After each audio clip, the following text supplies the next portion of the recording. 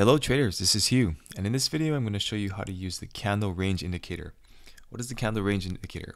Well, it is an indicator that shows you the range of the candle that your mouse is over. So how does that work? So let's go to indicators, custom, and then I'll scroll down to candle range, and the only input that you can really set here is the color of the text, which is gray to begin with, so that's a good color to start with. So as you can see up in the left corner here, you'll get the range of any of these candles that your mouse is over. So for example, this candle will be pretty big. You can see it's 92 pips. And then this one will be a lot smaller, obviously, and it's 9.7 pips. So that's how it works.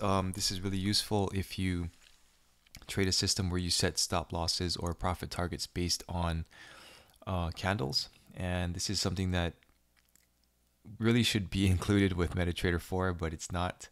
But this indicator makes it really handy to, or easy to see the range of any candle.